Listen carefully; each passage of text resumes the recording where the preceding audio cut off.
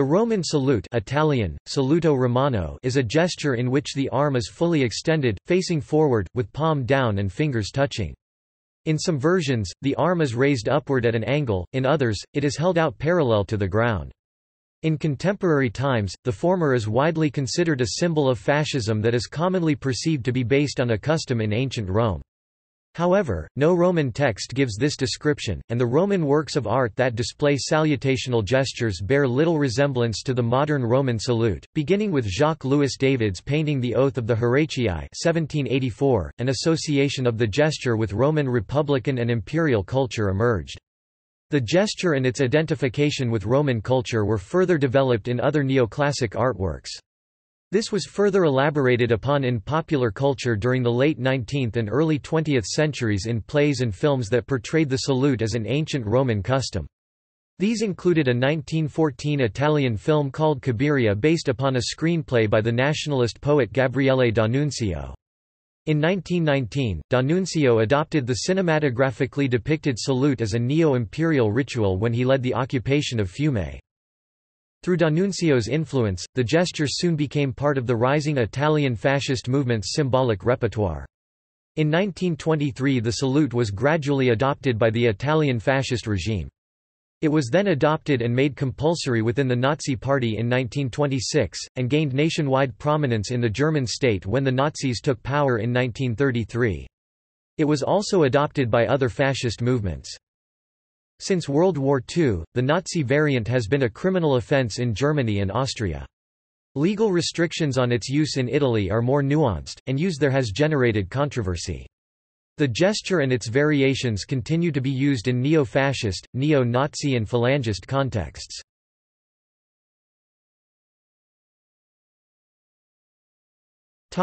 Early Roman sources and images. The modern gesture consists of stiffly extending the right arm frontally and raising it roughly 135 degrees from the body's vertical axis, with the palm of the hand facing down and the fingers stretched out and touching each other.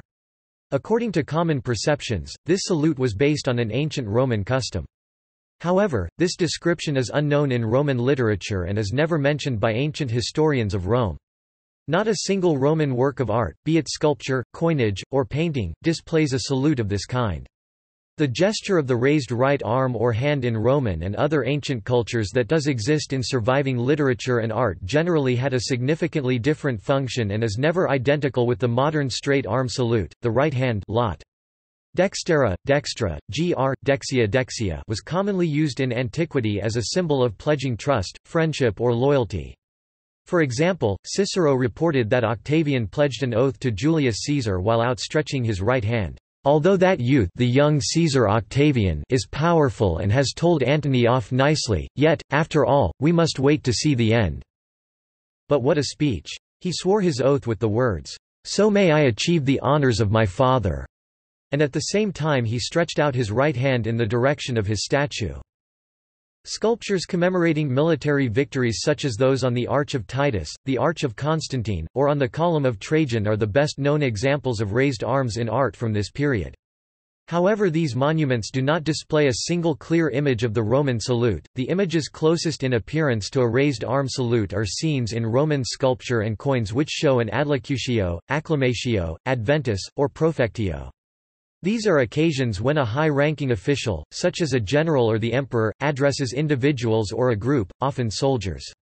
Unlike modern custom, in which both the leader and the people he addresses raise their arms, most of these scenes show only the senior official raising his hand.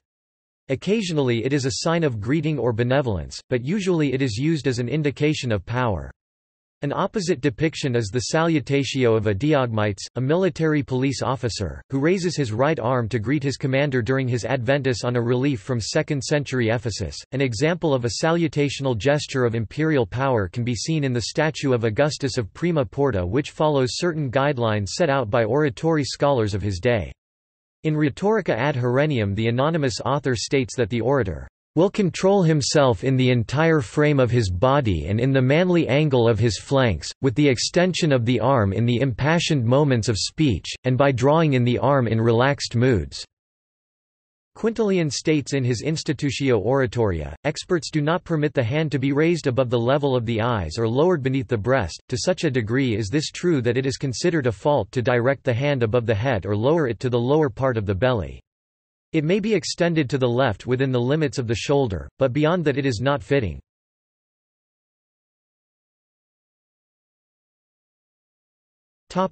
18th–19th centuries France.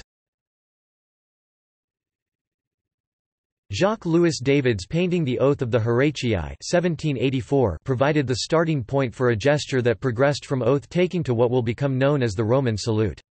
The painting shows the three sons of Horatius swear on their swords, held by their father, that they will defend Rome to the death. It is based on a historical event described by Livy Book 1, sections 24–6 and elaborated by Dionysius in Roman Antiquities Book 3. However, the moment depicted in David's painting is his own creation. Neither Livy nor Dionysius mention any oath-taking episode. Dionysius, the more detailed source, reports that the father had left to his sons the decision to fight, then raised his hands to the heavens to thank the gods. Dominating the center of the Oath of the Horatii is the brother's father, facing left. He has both hands raised. His left hand is holding three swords, while his right hand is empty, with fingers stretched but not touching. The brother closest to the viewer is holding his arm almost horizontally. The brother on the left is holding his arm slightly higher, while the third brother holds his hand higher still. While the first brother extends his right arm, the other two are extending their left arms. The succession of arms raised progressively higher leads to a gesture closely approximating the style used by fascists in the 20th century in Italy, albeit with the wrong arms. Art historian Albert Boime provides the following analysis. The brothers stretch out their arms in a salute that has since become associated with tyranny. The "Hail Caesar" of antiquity, although at the time of the Horatii a Caesar had yet to be born, was transformed into the "Heil Hitler" of the modern period. The fraternal intimacy brought about by the Horatii's dedication to absolute principles of victory or death is closely related to the establishment of the fraternal order. In the total commitment or blind obedience of a single, exclusive group lies the potentiality of the authoritarian state. After the French Revolution of 1789, David was commissioned to depict the formation of the revolutionary government in a similar style. In the Tennis Court Oath 1792, the National Assembly are all depicted with their arms outstretched, united in an upward gesture comparable to that of the Horatii, as they swear to create a new constitution. The painting was never finished, but an immense drawing was exhibited in 1791 alongside the Oath of the Horatii. As in the Oath of the Horatii, David conveys the unity of minds and bodies in the service of the patriotic ideal. But in this drawing, he takes the subject further, uniting the people beyond just family ties and across different classes, religions, and philosophical opinions. After the Republican government was replaced by Napoleon's imperial regime, David further deployed the gesture in the distribution of the Eagle Standards 1810. But unlike his previous paintings representing republican ideals, in Eagle Standards the oath of allegiance is pledged to a central authority figure, and in imperial fashion. Boime sees the series of oath pictures as the coding of key developments in the history of the revolution and its culmination in Napoleonic authoritarianism. The imperial oath is seen in other paintings, such as Jean-Léon Gérôme's Avenue César. Morituri te salutant, Hail, Caesar, those who are about to die salute you of 1859. In this painting, the gladiators are all raising their right or left arms, holding tridents and other weapons. Their salutation is a well-known Latin phrase quoted in Suetonius, De Vita Caesarum, the life of the Caesars, or the 12 Caesars. Despite becoming widely popularized in later times, the phrase is unknown in Roman history aside from this isolated use, and it is questionable whether it was ever a customary salute, as is often believed. It was more likely to be an isolated appeal by desperate captives and criminals condemned to die.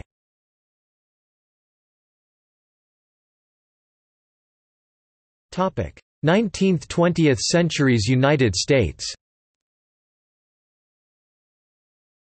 On October 12, 1892, the Bellamy salute was demonstrated as the hand gesture to accompany the Pledge of Allegiance in the United States.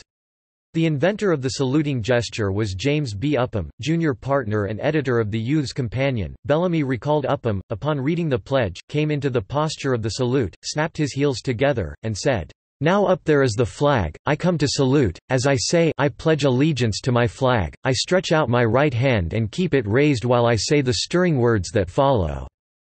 There exists evidence suggesting that the gesture had been used previous to Upham in the secret rituals of the Knights of Labor. Because of the similarity between the Bellamy salute and the Nazi salute that emerged in Germany in the 1920s, President Franklin D. Roosevelt instituted the hand-over-the-heart gesture as the salute to be rendered by civilians during the Pledge of Allegiance and the national anthem in the United States, instead of the Bellamy salute.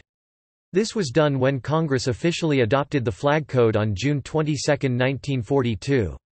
There was initially some resistance to dropping the Bellamy salute, for example from the Daughters of the American Revolution.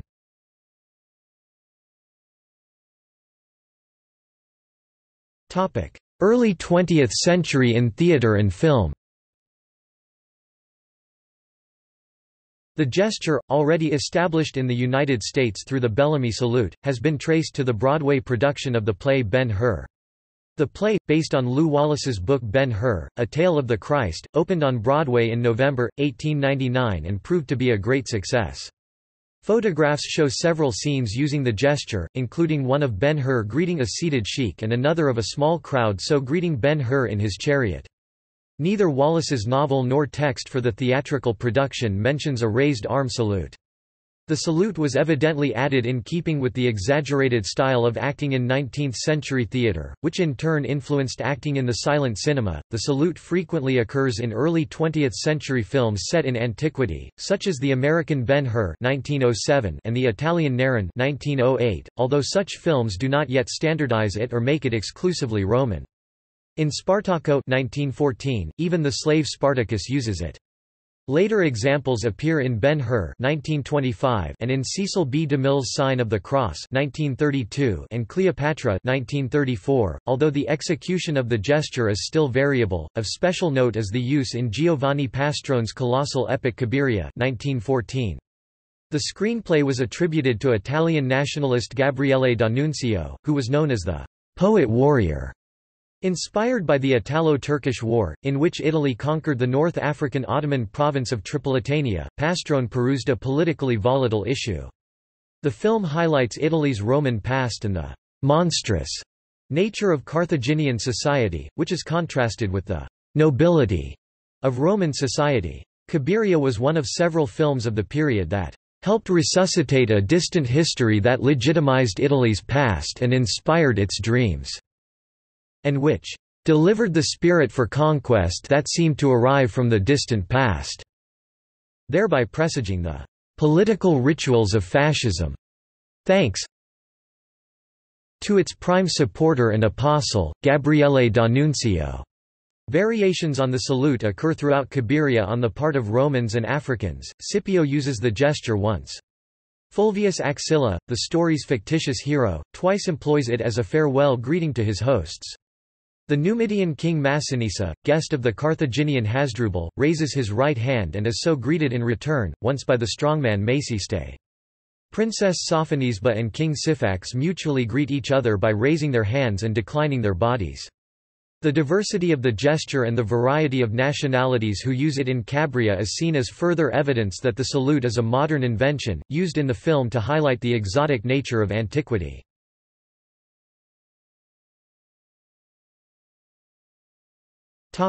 Adoption during the 20th century.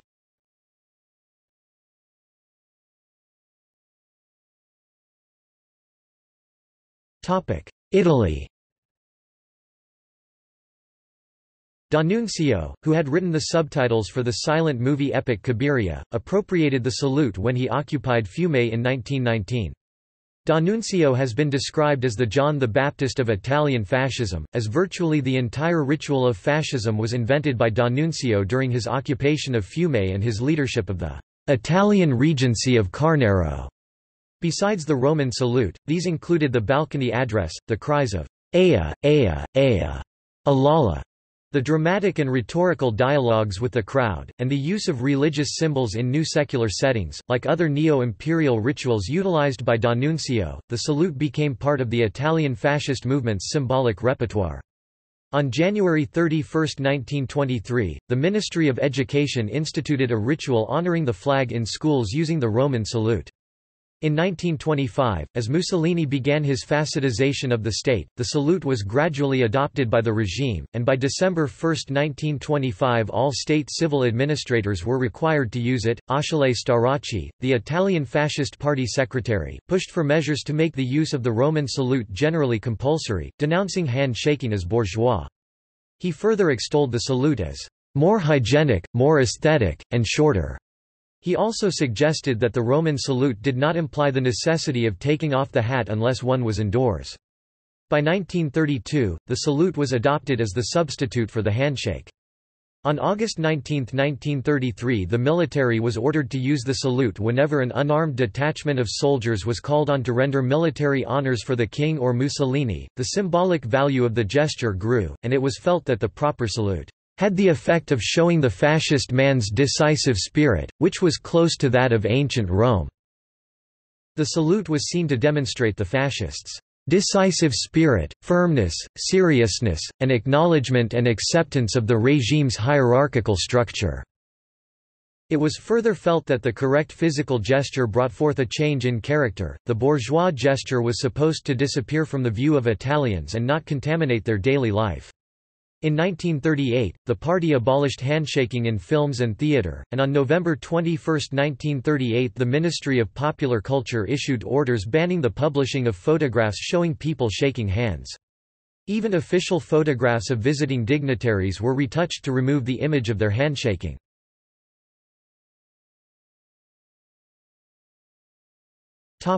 Germany. In Germany, the salute, sporadically used by the Nazi Party (NSDAP) since 1923, was made compulsory within the movement in 1926. Called the Hitler salute Hitlergruß, it functioned both as an expression of commitment within the party and as a demonstrative statement to the outside world. Yet in spite of this demand for the outward display of obedience, the drive to gain acceptance did not go unchallenged, even within the movement. Early objections focused on its resemblance to the Roman salute employed by Fascist Italy, and hence on it not being Germanic. In response, efforts were made to establish its pedigree and invent a proper tradition after the fact. The compulsory use of the Hitler salute for all public employees followed a directive issued by Reich Minister of the Interior Wilhelm Frick on July 13, 1933, one day before the ban on all non-Nazi parties. The Wehrmacht refused to adopt the Hitler salute and was able for a time to maintain its own customs. The military were required to use the Hitler salute only while singing the Horst Wessel Lied and German national anthem, and in non-military encounters such as greeting members of the civilian government. Only after the July 20 plot in 1944 were the military forces of the Third Reich ordered to replace the standard military salute with the Hitler salute.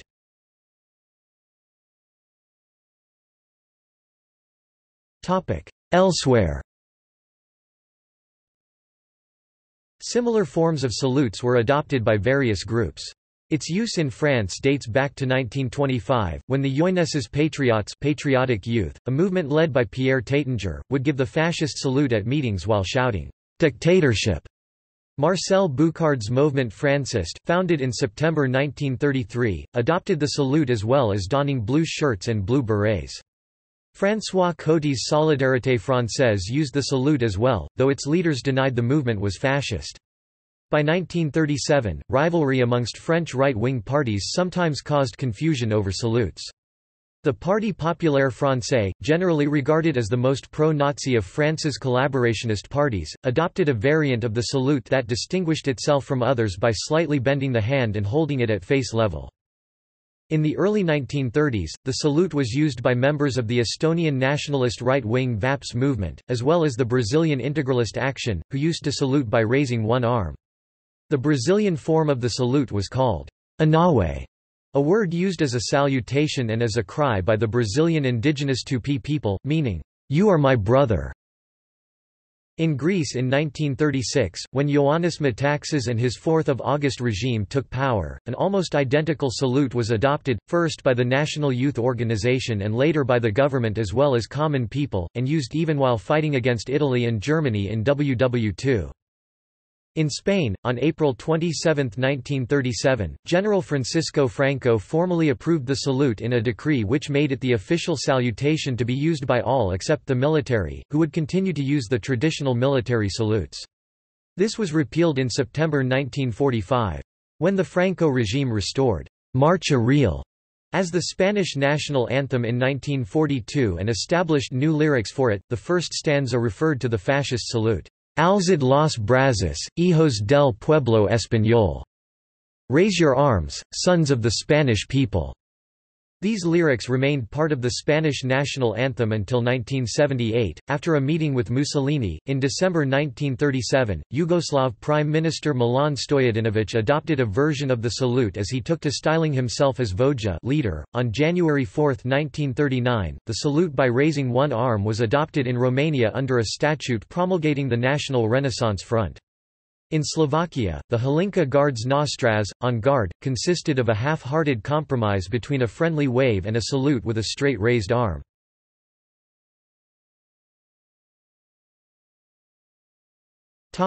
Post-World War II.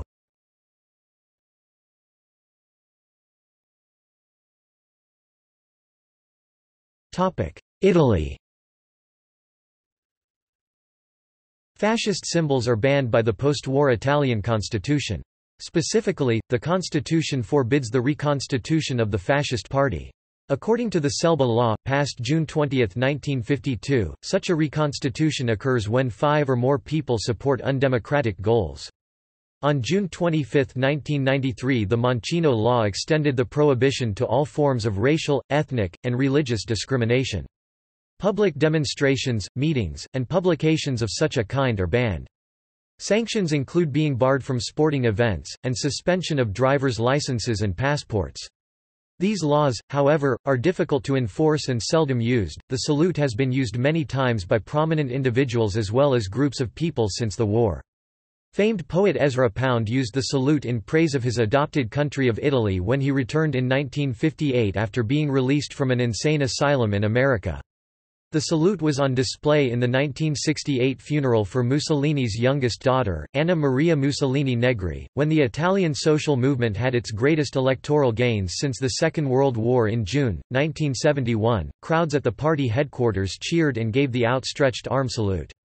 On July 29, 1983, on the 100th anniversary of Mussolini's birth, thousands of black-shirted supporters chanted, "Duce! Duce!" with their arms raised in the fascist salute on a march from his native village of Predappio in Romagna to the cemetery where he was buried. On the eve of Silvio Berlusconi's election victory in 1994, young supporters of Gianfranco Fini made the fascist salute while chanting, "Duce! Duce!" In 2005, Italian footballer Paolo Di Canio created controversy by twice using the gesture to salute SS. Lazio fans, first in a match against archrivals AS Roma, a team widely supported by Rome's Jewish population, and then against AS Livorno Calcio, a club inclined to leftist politics. Di Canio received a one-match game ban after the second event and was fined €7,000, after which he was quoted as saying, "I will always salute as I did because it gives me a sense of belonging to my people. I saluted my people with what for me is a sign of belonging to a group that holds true values, values of civility against the standardization that this society imposes upon us." His salute featured on unofficial merchandise sold outside Stadio Olimpico after the ban. Lazio was Mussolini's favorite team. Di Canio has also expressed admiration for Mussolini. In June 2009, Michela Vittoria Brambilla, an Italian politician and businesswoman commonly described as a possible successor to Silvio Berlusconi for leadership of the Italian right, was caught in a controversy over her alleged use of the Roman salute, with calls for her to step down. She denied the accusation, stating, "I've never either done or thought of doing any gesture that is an apology of fascism, something toward which I've never showed any indulgence, let alone sympathy." And why should I have made a public display of such a despicable gesture shortly after I've been made a minister?" A video of the event was posted on the website of the newspaper La Repubblica that showed Brambilla extending her right arm upward in what appears to be a fascist salute. Brambilla said she was just greeting the crowd.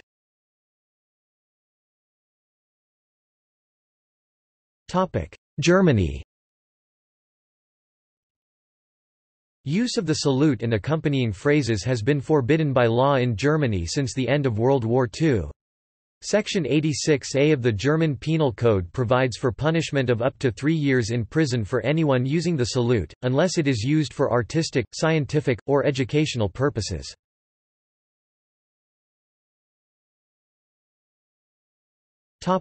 Greece. The Greek nationalist party Golden Dawn uses the Roman salute unofficially. Golden Dawn is accused by its opponents of being neo-Nazi, but the party denies this and claims that the salute is ancient Greek or Roman, and that it is used as a tribute to Ioannis Metaxas and his 4th of August regime which led Greece against the foreign occupation forces in World War II.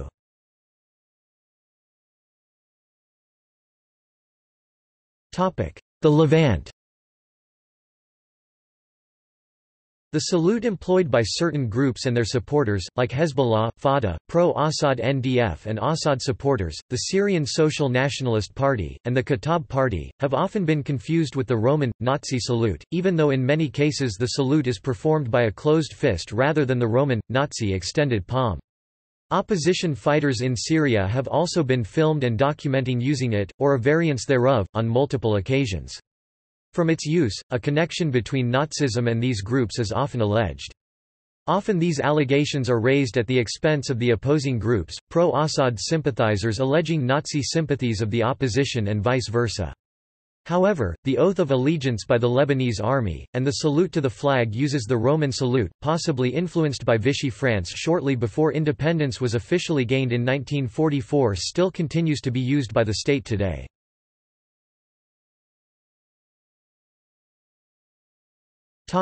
South Africa.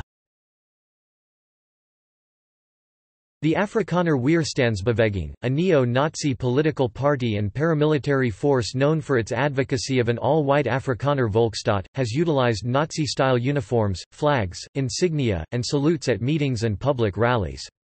Hundreds of supporters in 2010 delivered straight-arm salutes outside the funeral for its founder and former leader Eugene Terreblanche, who was murdered by 2 black farm workers over an alleged wage dispute.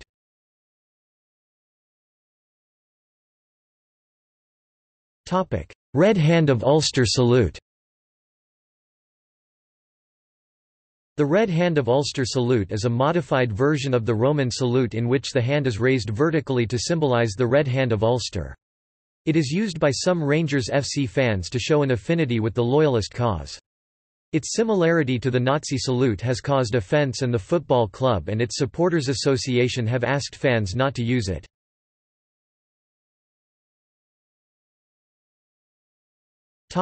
Popular culture.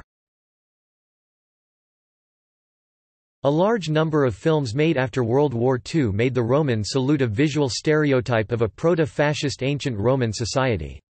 In the 1951 film Quo Vadis, Nero's repeated use of the salute at mass rallies explicitly presents the Roman Empire as a fascist military state.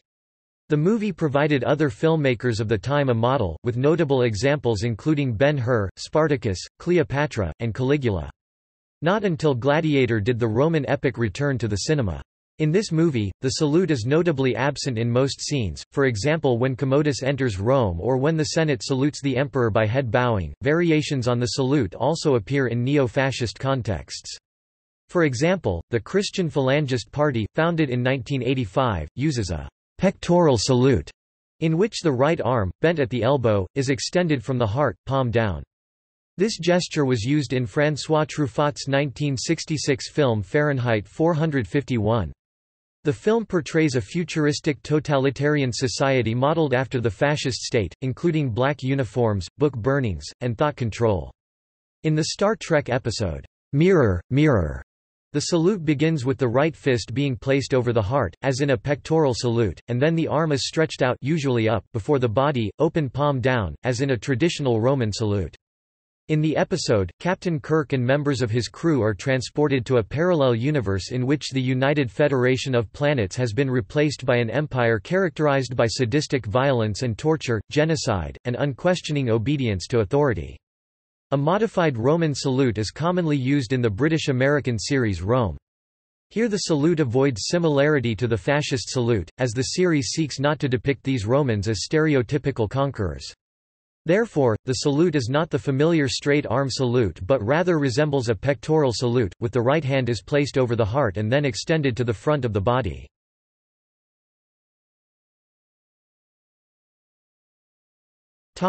See also: Avenue, clenched fist, Zagist salute, raised fist. Notes